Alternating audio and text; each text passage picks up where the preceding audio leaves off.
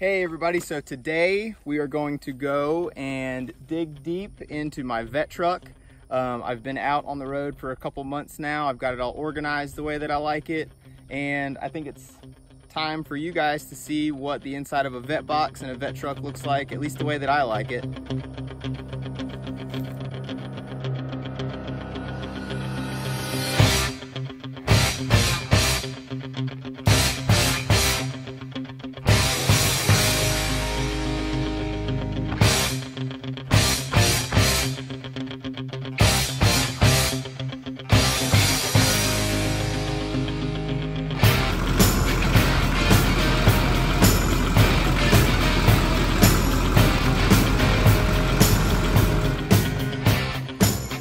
There's a variety of different vet trucks out there, but mine is a 2013 GMC Sierra 2500 HD.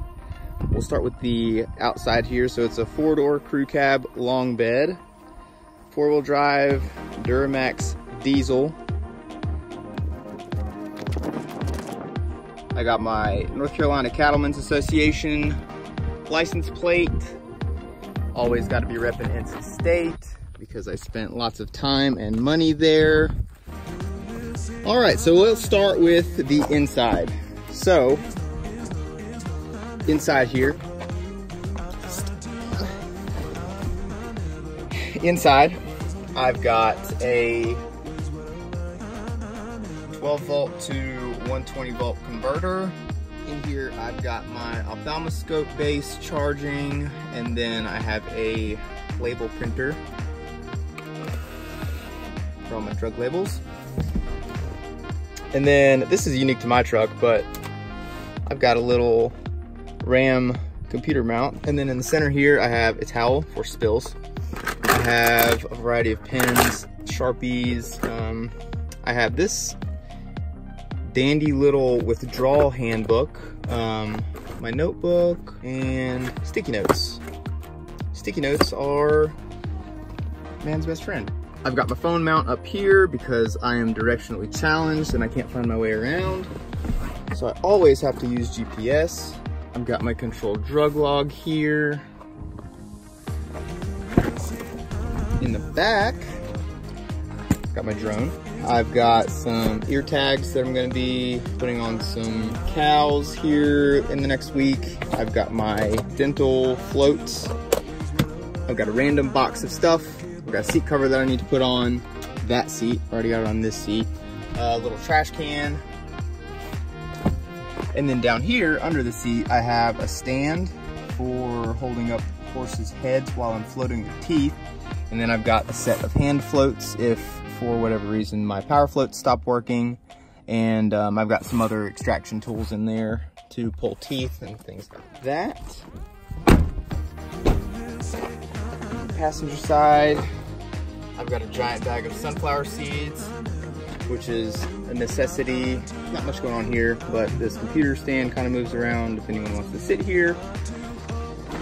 And then over here, my refrigerator is not working right now, so I've got this giant Yeti cooler, which, you know, I don't mean to brag on Yeti or anything, but these things are awesome. I can put ice in here and this thing keeps all of my vaccines and other refrigerated meds cold for the entire day.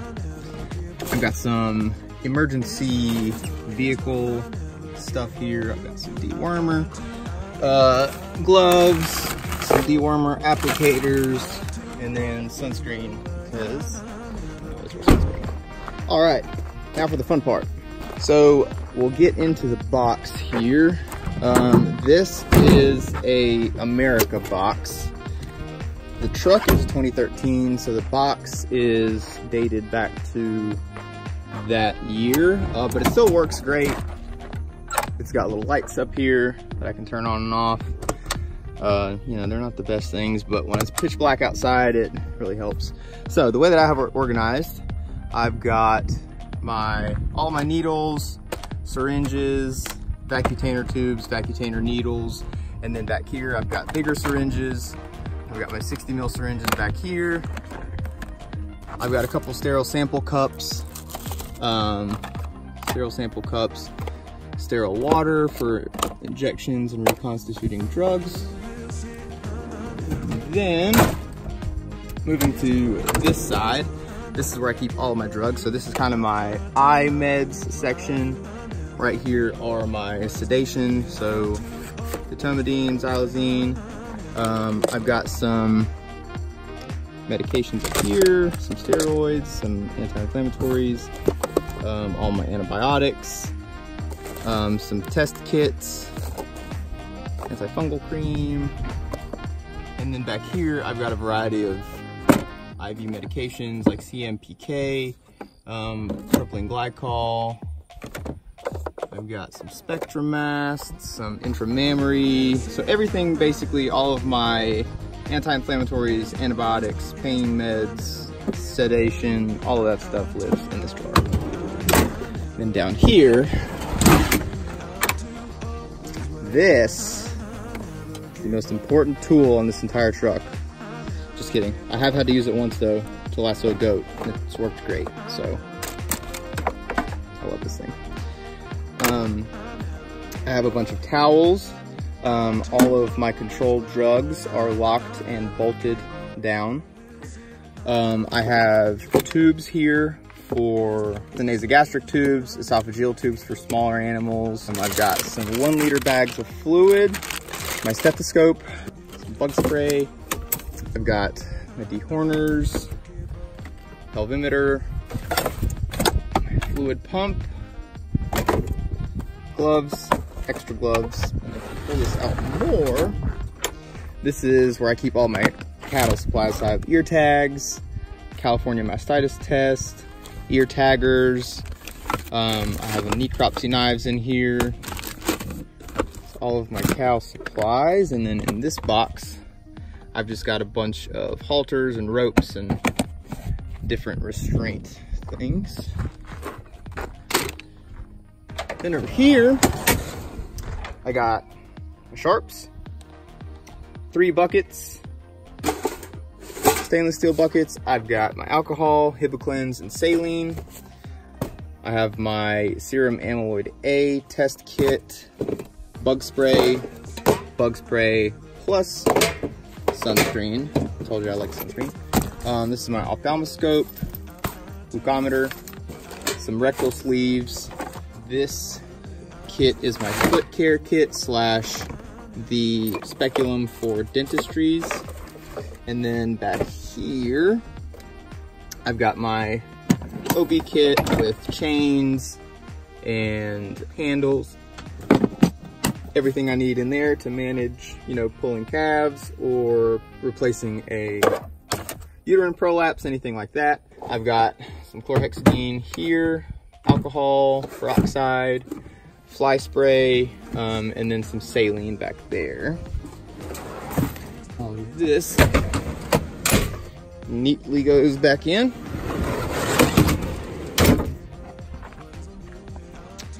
And then on the left wing is where I keep my boots and an extra set of coveralls. And then in this disaster of it's an organized disaster. You can't see it, but there's a clear little divider in there. So I know where everything is, but I've got some gauze. I've got my cold surgery pack, some catheters. This is where I keep my surgery gloves, absorbable and non-absorbable suture, extra surgery gloves, and things of that nature. I've got a couple sterile surgery packs in there, and then various. So this is kind of the clean section. This is where I would pull things for repairing lacerations and things like that. Here's my refrigerator, which currently is not working. I've got my lube back here, psyllium, and then inside of the refrigerator, just so it's not wasted space, I've got a big tub of electrolytes. And then on this wing, this is all of my unopened products. So this is where I keep things like antibiotics, sprays, dewormers, you know, various things that I would leave with an owner, not things that I would use and then take with me. So I've got phenylbutazone powder, various salves, some roll cotton, things like that. GastroGuard, everything that I keep in here. This is my extra dewormer stash. Down here is my goat box. So I've got some small ruminant dewormer, sheep and goat dewormer, some pyrethrin powder, different type of dewormer, and then my deworming applicator here. I've got spare disinfectant and you know, for my cold packs and stuff. And then I've got fluids on fluids. I think I have like 22 liters of fluids on the truck in that green box. Here, I've got IV lines, extension sets, and then lots and lots of fluid underneath them. That way I'm ready to pump any sort of amount of IV fluids in our large animals. And this box here is my wound/wrap box. So I have a bunch of vet wrap, sterile Telfa pads, my Epsom salts for wrapping abscesses, some Elasticon. So this is kind of my wound care box. If I have to ever wrap up a leg or anything like that, I can just take this whole thing with me and I don't have to keep running back and forth to the truck. And that is it. That's kind of all you need. And there's some other specialty things that you would use throughout different appointments, but I kind of like to keep the basics on here. This is where I keep my calf jack. And then I have all my other calf jack supplies back there. That's basically it. I'm actually gonna go out and see a call right now. So it's a good spot to end this video, but let me know if you have any questions. If anybody else has a vet truck similar, if you have the same box, you know, I would love to see how anyone else organizes it. See if you have any ideas for me of how I can be better organized. Let me know what you think.